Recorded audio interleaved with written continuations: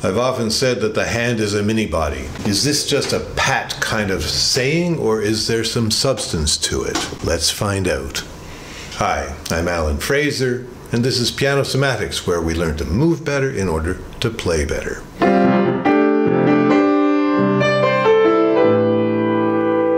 Watch me get out of the chair. Watch carefully. If I just push on the ground with my legs, nothing happens. I can't get out. Now when I move my body, then the legs can unfold and up I go.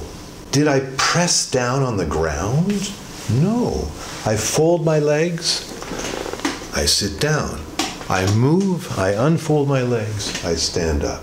Nothing goes down. There's even something called the ground reactive force. It's as if the ground is pushing me up. It's all up. Gravity provides the down, and I provide the up. But that's the same at the piano.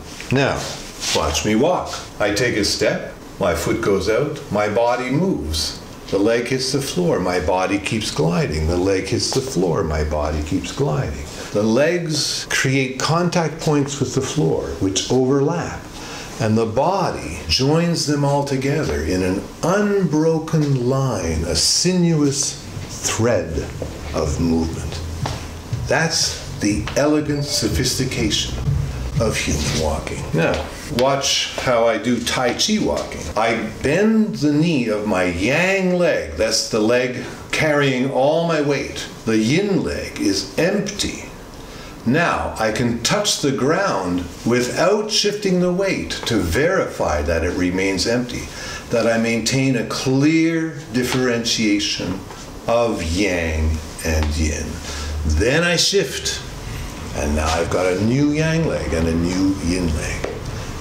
And then I shift, and once again. So this constant fluctuation, this change of yin and yang, the exchange of the energies, that happens at the piano as well.